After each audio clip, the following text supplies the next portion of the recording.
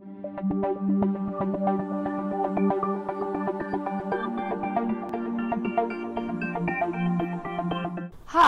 this is Ms. Black, Math 099, Open Campus from Bossier Parish Community College. We are now in Module 6, which is based on factoring. This today is video 2 of Module 6. We've already discussed in the previous module what factoring means. Factoring means to rewrite something as multiplication. We've already learned the first rule of factoring, which is greatest common factor. But we're going to find out today that rule doesn't always apply. So if you go to your class notes, let's look at our first example.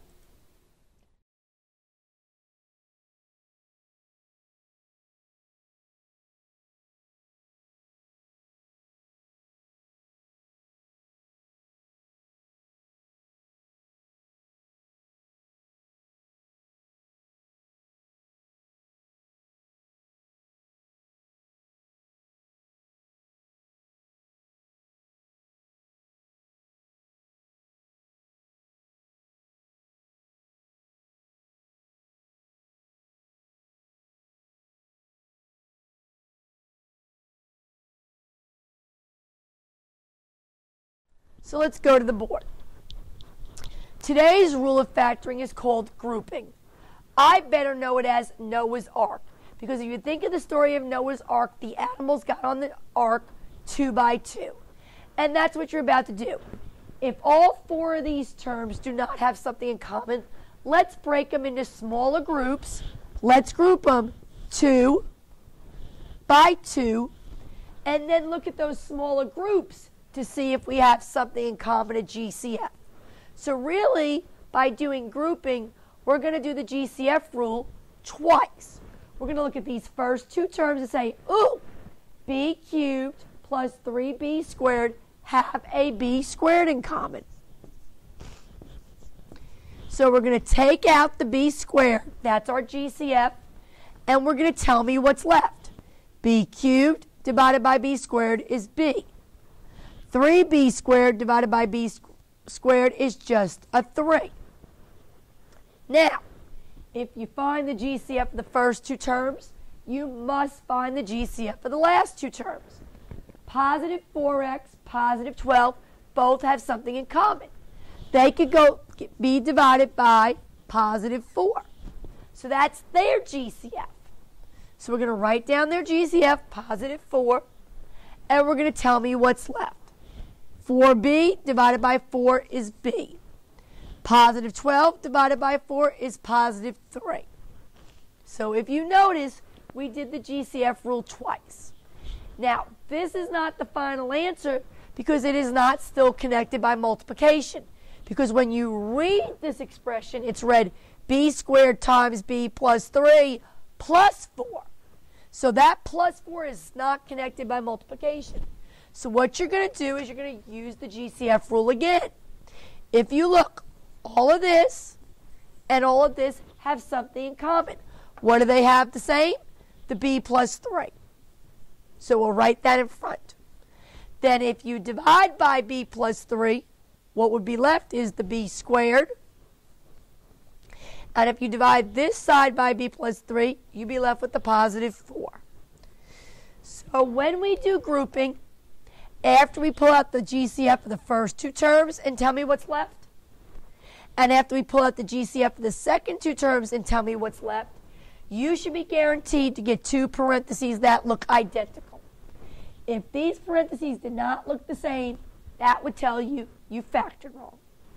You're going to take these parentheses that look the same and write them once, and then what's on the outside, the GCFs, you're writing its own parentheses. Now, this is connected by multiplication. So this is the final answer, factored. You'll know you're correct because you can check it doing your multiplication. A binomial, 2 terms, times a binomial, 2 terms, if you recall, is foiling. So if we do FOIL, let's check it. First would be b times b squared, which is b cubed. Your outers would be b times a positive 4, positive 4b. Your inners would be positive 3 times b squared, positive 3b squared. And your last Positive 3 times positive 4, positive 12. So you'll always know you've done factoring correctly when you multiply the expression out and you get back to where you started.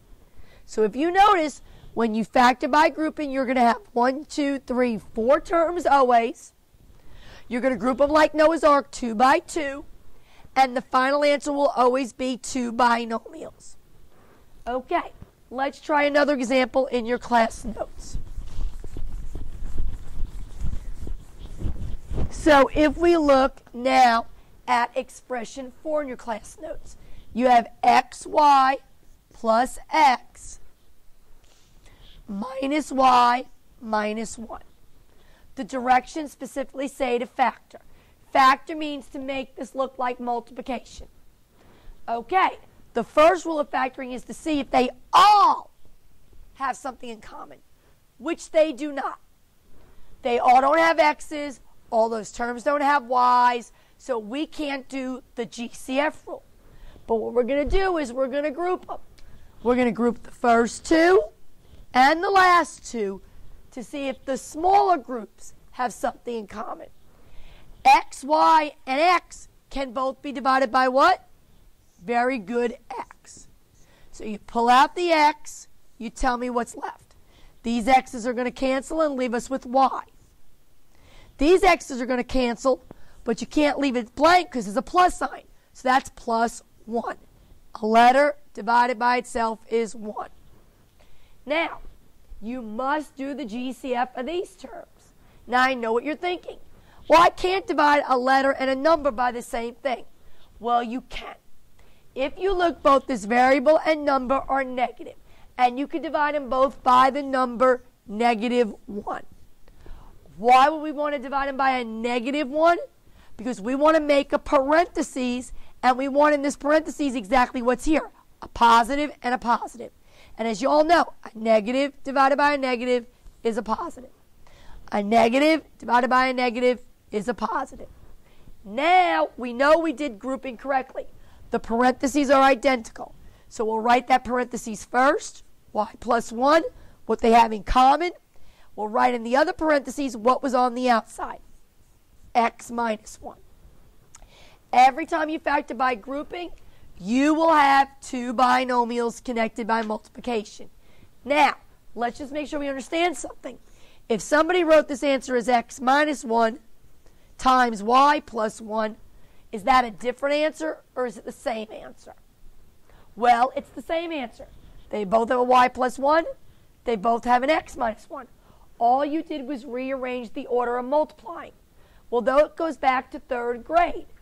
If you think about it again, in 3rd grade, if I say 2 times 3 and you say 3 times 2, do we get different answers or the same answer? Well, that's the same answer, 6. So in arithmetic, if it doesn't matter what order you multiply in, then in algebra, it doesn't matter what order. So either one of these answers is acceptable. Okay, that's the end of Module 6. Thank you.